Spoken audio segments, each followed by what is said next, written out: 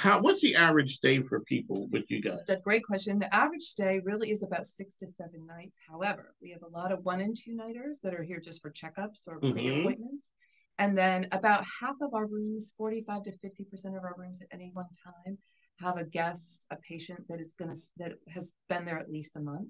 So we have guests that are there 6 months, 9 months, sometimes a year.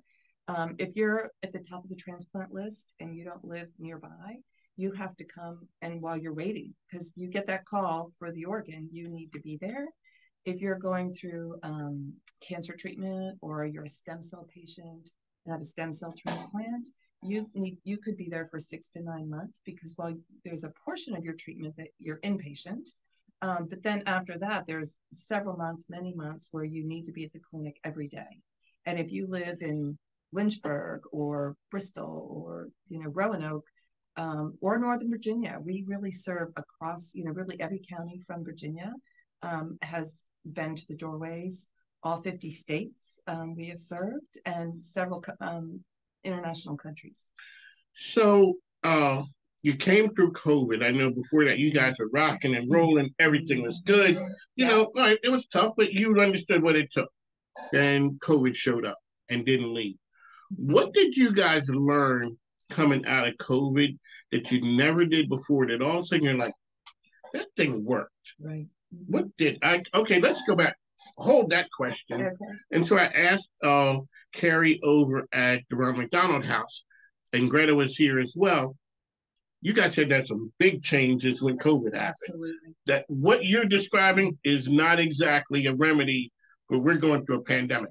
Let's talk about what you had to do to make it through COVID, and then what you learned on the other side. Yeah. So, typically we have 150 guests every night because we serve 10,000 guests a year. I mean, we're a lot bigger than most people think, 60,000 nights of lodging every year. So to go from 150 plus or minus, fewer on the weekends, maybe more in the middle of the week, to COVID, where a lot of elective surgeries were canceled, treatments were canceled. But even still, we would have 50 to 60 people every night, isolating, still getting treatment. Our volunteer program obviously had to shut down.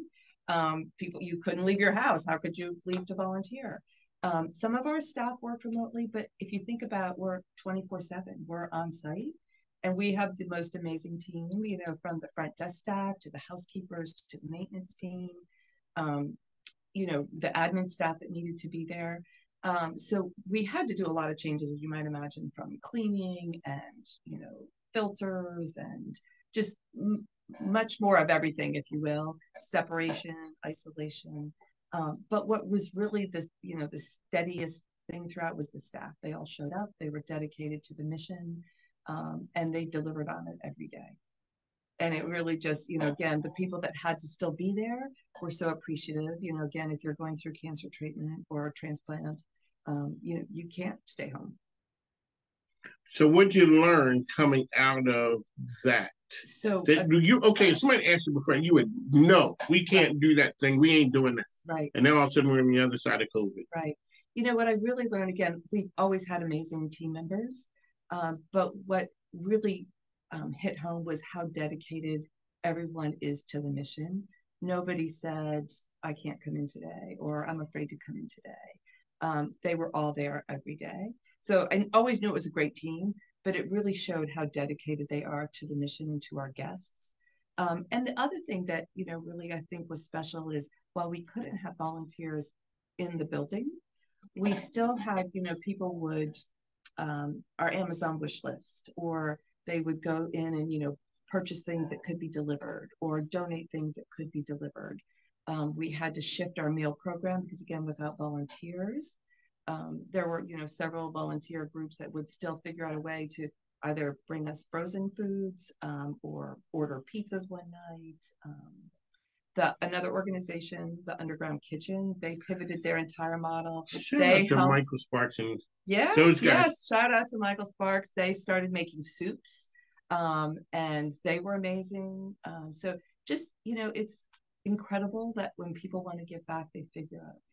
One of the things, so when I worked and done some things with Parney, he says, when people come in, he says, we start at yes. We started, yes, and figure out how we're going to make this thing work. So before that, I didn't realize that you guys you're in the hospitality business. We are, right? It's running a hotel and a nonprofit. Okay. All righty. So what does the Doorways need? And because you guys are helping and supporting the community, what is it that you guys could use?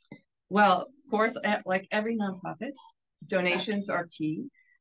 Because we do not charge a fee, many other hospitality houses across the country, they charge a fee instead of ask for a donation. So it may be a discounted, rate for a hotel night. It might be $79 or whatever it could be. But if you're saying $79 can 6 months, yes, adds up. That right? can break you. So we are always looking for donations, and you can obviously go to our website and donate.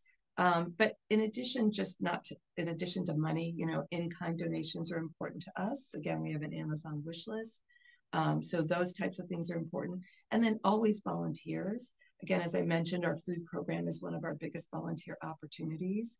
You don't have to be a big company to do that, or a church group. If small groups of friends can come, families come, prepare a meal, serve a meal. It's very rewarding. We're an old building, the corner of 7th and Marshall Street, an old motel type. So all of our walkways are external. So we're famous for our Windex parties, which doesn't sound like a lot of fun. Okay, ma'am, exactly. It's a Windex. Yeah. Okay, what's that? So at home, washing your windows is really no fun. At the Doorways, we have big, plate glass windows looking out to the city of Richmond that need to be cleaned. So groups will come, team building groups, what have you. We give them a lot of Windex and some big squeegees. And on a beautiful day, they have a lot of fun out there. How often do you guys do that? Other than the winter time, pretty often. Because you know what? Okay, I can handle that. So I got to get my crew. We can come down to the Doorways. All right, so I was in the Army. We used to have a GI party. This is first cousin to a GI party. Yeah. It's going out there, Windex and cleaning. Okay, that's it. All righty, so a couple quick questions. As the leader, how do you set the culture for a winning organization? So great question. And, we are always looking to, improve our culture, build relationships, that camaraderie. Again, for a nonprofit, it's easier to do because of the mission and seeing your mission every day. I love Barney's idea of starting with yes. That's awesome. One of my sayings is always, sort of assume positive intent. Especially when people are stressed, they're not always at their best, whether you're a team member, whether you're a guest, whether, but to your point, just look beyond that and see how we can